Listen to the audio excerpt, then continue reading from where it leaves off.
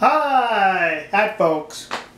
Well, recently the Japanese Lawyer Association, they have come out publicly against the death penalty in Japan. They are urging the Japanese government to do away with the death penalty and replace it with life imprisonment.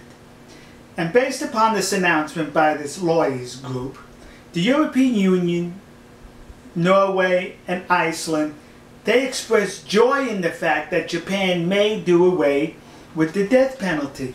Now, the Lawyer Association is saying we'd like to see Japan to do away with the death penalty because it's wrong, so says they, by the year 2020.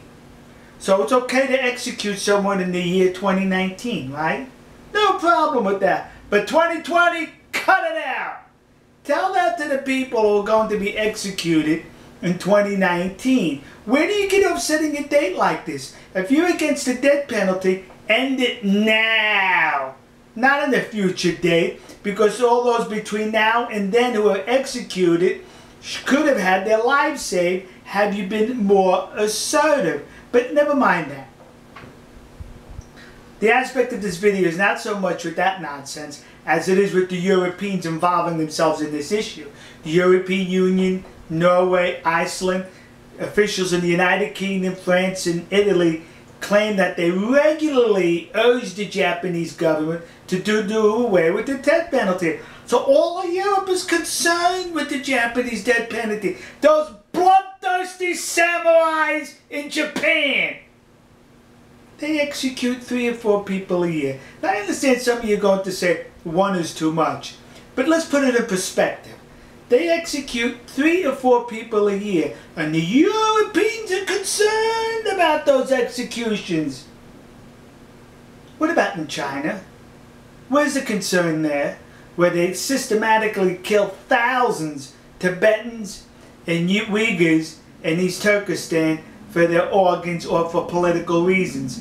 Where's the loud cry from the Europeans? Gee, I don't hear any. Many nations in the Middle East have what's called honor killings.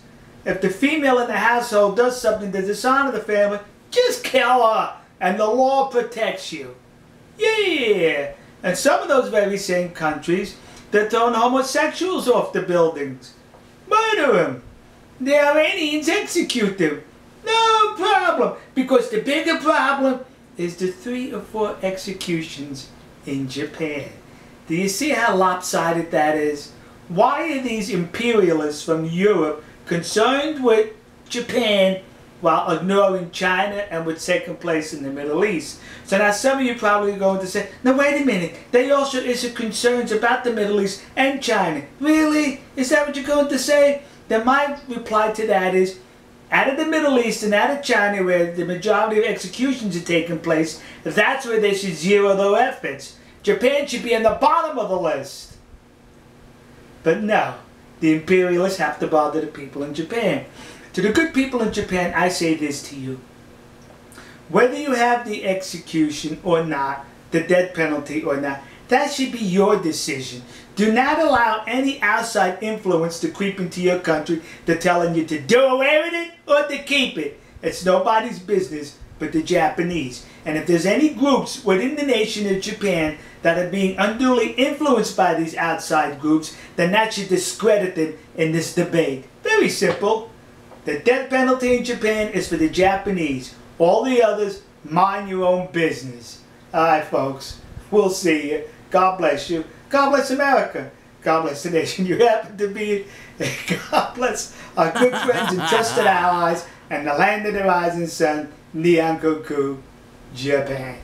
Matane!